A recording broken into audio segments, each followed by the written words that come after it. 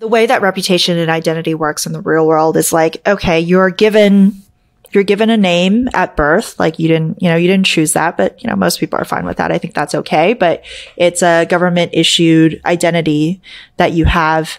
And then, when you think about reputation, there's, you kind of like opt in, right? Like we kind of think about LinkedIn as probably like one version of our reputation where that's our work reputation. We have different types of reputation, but like, as an example, our work reputation is whatever we decide to put into LinkedIn. And we can be like, oh, Maria, like she studied political science and computer science and like, she worked at Microsoft. And these are like lines that we can have.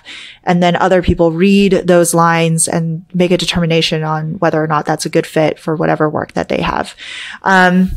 So that's kind of how things work in the real world. And that's because like, when I work at Microsoft, no one's like writing that down, right? Like there's no like ledger that's just like jotting down like, oh, Maria worked at Microsoft or like Maria, like, I don't know, went to college. This is what she studied. Like none of those things are like written in a place that's very easily accessible.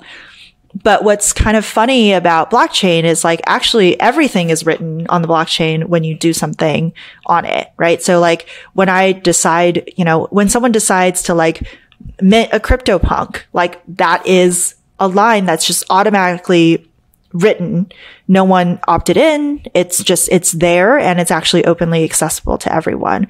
When you decide to like become a liquidity provider into a certain pool, that's just written. You don't opt in. Everyone just knows about it. And so this kind of reputation is just like floating in the ether in crypto. And, I think really what is really interesting is that because it's all kind of written down, that reputation is open for everyone to look at and for everyone to access. And so, again, as an example, if you were an early, let's say you were like an early, Bored Ape, purchaser, you kind of know, you actually can tell exactly based on the blockchain, like who was an early, owner of Bored Ape and who wasn't. And so you could theoretically issue an NFT to people who were early in Bored Apes. And you can call that group like the OG Bored Apes, right? That could be an NFT that denotes some sort of reputation. And you could say that like, oh, if you were early in Bored Apes, that means that you were into NFTs, around that point in time in 2021, that you were early in spotting a trend and that like, maybe that says something about your judgment about NFTs. I don't know if it actually does, but like maybe it does, like someone can make that argument.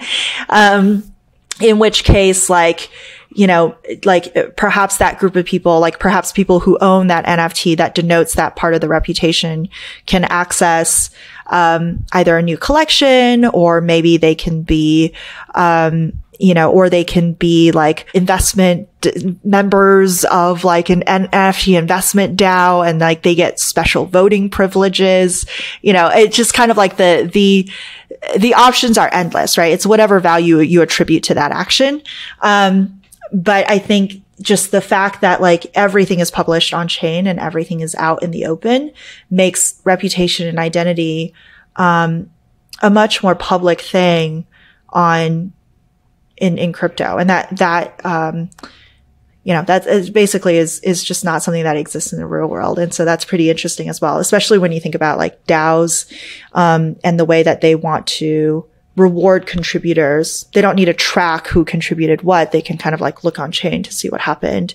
They can also say like, oh, if you were really active in governance in other DAOs, then you're welcome to our DAO because you're probably going to be a really active governance participant. And so all of these things are just like super, super easy to do in the Web3 world. Yeah, I think it's something that us at Unstoppable Domains is thinking a lot about in how you can prove and track the contributions you make on chain and make that more accessible to other protocols, other applications, decentralized applications, so that they can start identifying you as, a name on the blockchain, and then offer you certain, whether it's a promotion or it's an access, or anything that's really up to the creative imagination, how you can start offering things to people based on what they've done provably. So it brings up really interesting use cases, and it's good to see people are starting to work on them. You're listening to the Unstoppable Podcast, the go-to place for everyone to learn about the latest innovations in Web3, NFTs, and the decentralized web. Welcome to the metaverse.